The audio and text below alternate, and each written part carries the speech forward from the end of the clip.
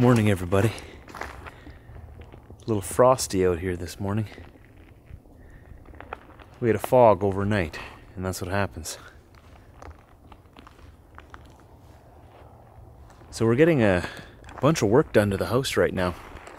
We have our friends from Brown's Plumbing and Heating over right now, and they're installing a new high-efficiency furnace, a new hot water tank, and a new air conditioner. But the air conditioner is actually going in next week. There's no real rush for that, as you can tell. They're gonna do that next week. But we got it all on a deal, so we bought it all together. Our furnace was over 30 years old and was long past its life expectancy. We had a little bit of trouble with the motherboard in there as well. It was a little bit of a short, nothing life-threatening or anything, but it was an issue that needed to be resolved. And we decided it's a pretty old furnace, we better replace it. So the furnace we got now is a 2-stage high-efficiency furnace. It's going to have a 26% better efficiency, so our gas bills should go down 26%, up to 26%. So they're working in the basement on that right now. We got the new hot water tank installed as well right away, because our hot water tank was also over 30 years old. They have a life expectancy of what, like 15 years, 10 years, 10, 15 years?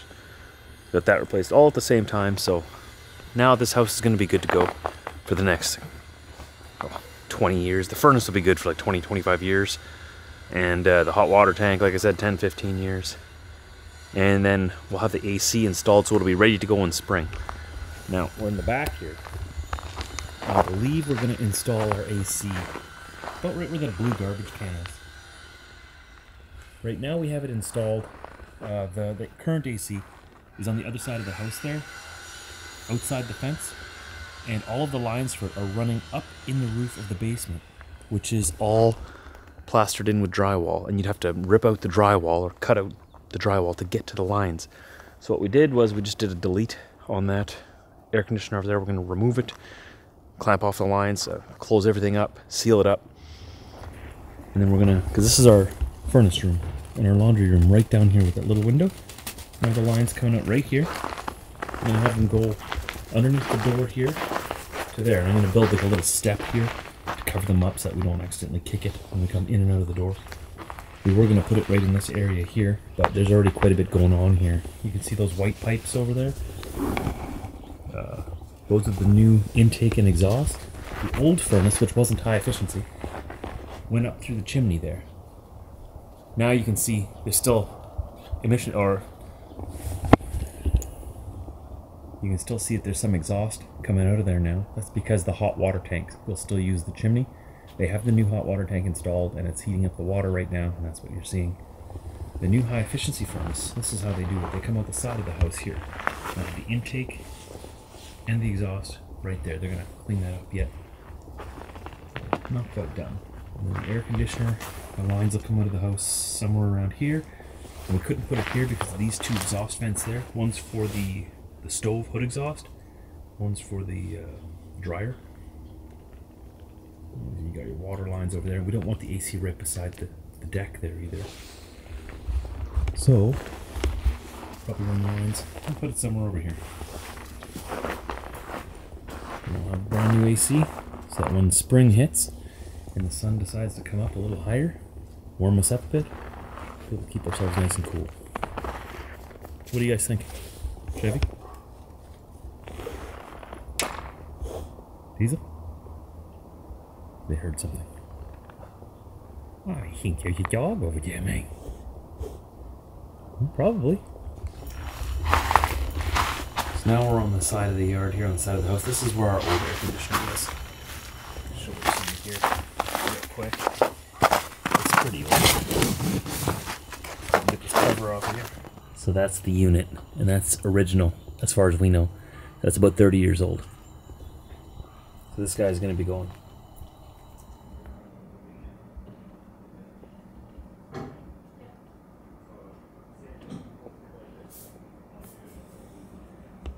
They're busy working down there. I'm just staying out of their way. So now the big reveal. I'm excited. I've already seen it. I'm gonna show you guys. I don't know. I know I'm old now because I get excited about getting a new furnace and hot water tank installed. So here it is. Let me turn you around here. It's a Lennox, installed by Brown's Plumbing and Heating. We get all of our work done through them. They're phenomenal, amazing, highly recommend them. If you're in the area and you don't know who to do your plumbing, heating, anything like that, give them a call. We've gone through them for years now, and they've always been on point. You know, we got everything inspected after we moved in here, and the inspection didn't go that great. It was Brown's that came in and did the inspection. We're on their NVP program, where we pay a monthly fee, and then they come out and inspect your furnace once a year, inspect your plumbing once a year, and inspect your air conditioning once a year for free. And they do all of your plumbing as well too. So they came out and did the inspection as soon as we moved in here. We booked an appointment with them. They came and they checked out that furnace. Remember I showed you that furnace in there? That thing was built in 1991. Installed in this house in 1994. So it was over 30 years old. It was past its life expectancy. And the fan in there, it sounded like a jet engine when it started up, because it was taking so much energy. It just didn't want to turn over the fan anymore. And there was also a problem with our circuit board in there as well, where it could become a safety issue if it evolves into anything further. So we got them to check out everything else. The hot water tank that was in here before as well, also original, 30 years old. How many of you have heard of a hot water tank lasting 30 years? Our last hot water tank that was in here was 30 years old. So that was great. That needed to be replaced. The inside of it was all gummed up. They flushed it out for us during that inspection, which improved it a lot, but they could tell that it was, they didn't know how it was still working. So that needed to be replaced. And as well, I showed you our air conditioner outside, also 30 years old and needs to be replaced. So we got it all done, all in one shebang, and we saved a lot of money by doing that. We saved about $3,500 by doing it all at once. And here we are. So this house is practically brand new now. I mean, it's still very well put together. The structure and the frame and the bones of the house is practically like brand new, right? We don't gotta worry about that. And now we have the furnace that's brand new. It's a high efficiency 2-stage furnace. So it has 2 levels, depending on how much power it needs. So it's supposed to save us power that way. It's also a high efficiency furnace. Remember I showed you that last furnace and it vented the exhaust out the chimney? I think I explained this to you earlier in the vlog. It used to go out here, right? Now just the hot water tank goes out here, and they put a sleeve up there all the way up to the top of the chimney to ensure nothing leaks at all.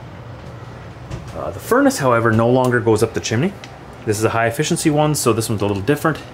It has the intake right here, and the exhaust there goes around here, up there, and out the side of the house.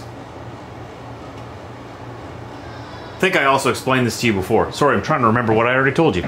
So everything in here is good to go, brand new. We're gonna have to move the location of the air conditioner like I was saying, because these are the lines for the old air conditioner here, right? They come around here, they go up here, and then they go through here and into the drywalled ceiling of the basement. So I don't know about you guys, but if you are building a house in the near future and you're going to build a basement, don't drywall the ceiling of the basement. Okay, take it from Trucker Josh, it's a pain. I haven't had the biggest pain yet because we haven't had any big problems other than this, but if you drywall the ceiling of the basement, imagine all of this, like all of these pipes and everything, all of that is in there, in the whole basement. And if you need to access any of it, you gotta actually cut out the drywall and re-drywall it. It's a big, big pain. If you're doing a basement, put tile ceiling in the basement. Way easier to access stuff. But anyways, because this goes through the drywalled, we can't get to it unless we rip all the drywall out. We don't want to do that. And then you gotta get paint matched and paint everything, redo it. They would take care of it. Browns would take care of all of this for us, but we don't want to go that route. So what they're going to do is they're going to seal it off on the other end of the house, cut it off, seal it off, just leave that in there. The new air conditioner is going to come out of the same area here, but instead of going all the way down to the other end of the house, like way out over there. It's just gonna zip and go right outside the house right here, and then that way the air conditioner will be there. The garage is just over here, right? So it'll just be over there. Way shorter, way easier to keep track of, and easier to maintain as well if anything ever goes wrong. Easier to get at, because what if something went wrong with one of these lines in there, right? Again, we'd have to rip out the whole drywall ceiling, and the whole basement is like that. It's all drywall.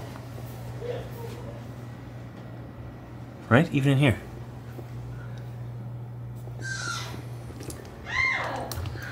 So don't get me wrong, I really like the look of the drywall. We didn't do that, we bought the house like this. I think it looks great. I'm glad they did it for the looks. I'm not complaining about it at all. But when you do come into circumstances like this, where you need to access all of the lines and the pipes and anything else that's up there, it's tile ceiling's the way to go. Remove the tiles, you can get up there. Anyway, so that was our endeavor. It was pretty expensive. Yes, it was. If you're wondering, yes. Yes, it was expensive. But the only thing we have in here now that hasn't been replaced, that might need replacing in the next 15 years, is the water softener system. But that one's still doing pretty good.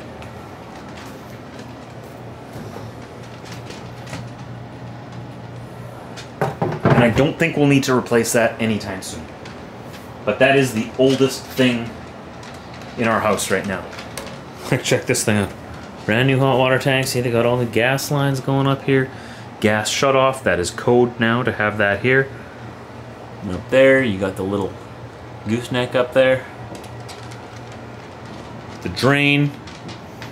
The exhaust they completely redid. Goes around the same route as the other one. And this furnace is in the same spot as the other one. Comes up. This is all new up to here. And this is where they connected the new to the old. And that's the old ducting there.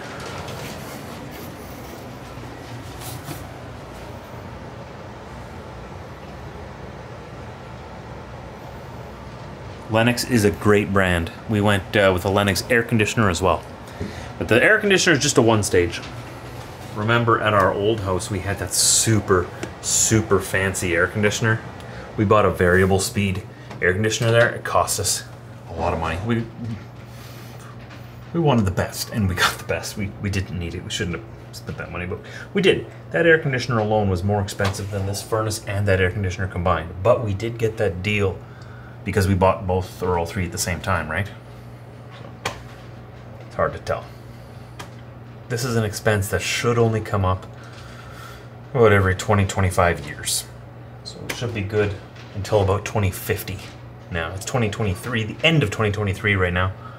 And close to 2050 probably is when we'll be good till. The hot water tank might need to be replaced before that, but the rest of it, hopefully anyways. So that's my big show and tell. Ooh. I'm an adult now, these things excite me.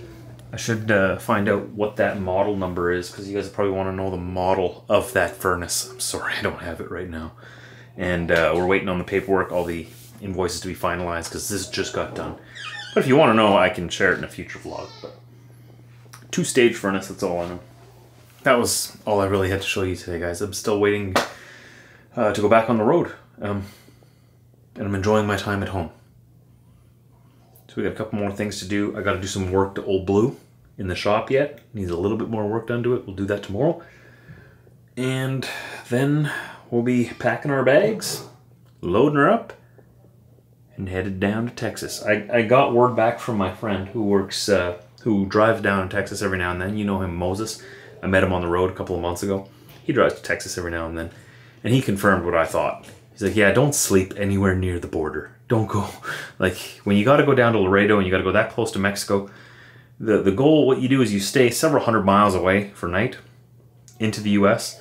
And then when you have to deliver, all you do is you go down there to be on time. You get in, you get out. Get in there, drop your freight, get out. He said, don't stay there. My delivery is going to be later in the evening too. We'll talk about this more in the future. But I won't be staying anywhere around there. Going down to Laredo, Texas. So you'll hear more about that because I'm excited. Thanks for joining me anyways, guys, for my little show and tell. I'm sorry I don't got more to show you, but I'm on holiday, okay? So if you want my honest opinion, you're lucky you're getting any vlog. I just love doing this so much. Take care, everybody. I'll see you tomorrow.